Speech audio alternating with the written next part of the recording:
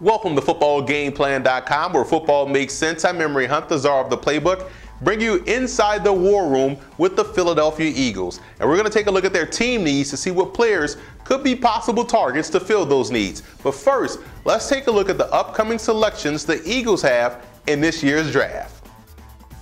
Contrary to popular belief, I do believe the Eagles have a very talented roster, more so than what their 2012 record indicates. So Chip Kelly inherits a very talented roster and a lot of selections to improve that roster. So when you look at some of their team needs, not necessarily in any order, the Eagles are sitting pretty wherever they select in the draft, and they have a bevy of selections. So let's take a look at their 7-round mock draft, starting in the first round, pick number 4. And I think they go with Starlo Tulele out of Utah. Love the way this guy plays the game. I think he's an ideal 5 technique.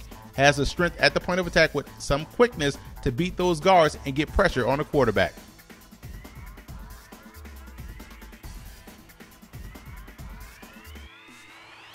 In round 2, I have the Eagles taking Barkevious Mingo, outside linebacker from LSU, and I'm going to tell you why I have him falling in the second round. Yes, I know he will go in the first round, but I don't grade him out as a first-round impact type of player. To me, a first-round player has to be involved on a lot of plays, and Barkevious Mingo, while talented, tends to run himself out of a lot of plays a la O.C. Umenyiora. But in the second round, it makes a lot of sense, especially for a team looking for a guy that can play in that 3-4 defense as just an edge rusher.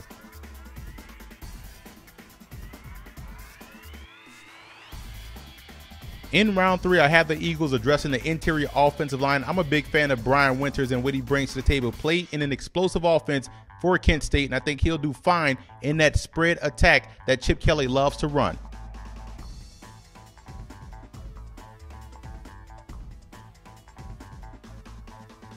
Another interior offensive lineman that can help the Eagles right away, Brian Schwenke out of Cal, 6'3", 314. I love this guy's potential. Did a great job down there in Mobile at the Senior Bowl.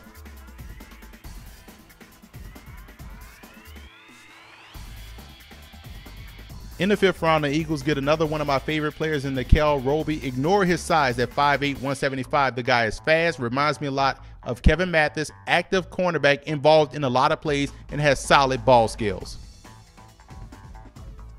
The Eagles have 4 selections in the 7th round, and I think this can be a great opportunity to build that depth within their roster. Joe Kruger played in the 3-4 defense for the Utes, played that 5 technique position, and I think he can excel at the next level, provides outstanding depth on that defensive line. And when you look at John Boyette, played for Chip Kelly in college, has to overcome the injury concerns. This guy can grade out as a 2nd-round prospect, just has to stay healthy. Vince Williams, inside linebacker presence in that 3-4 defense, has the ability to stop the run. I like this fit for Philadelphia.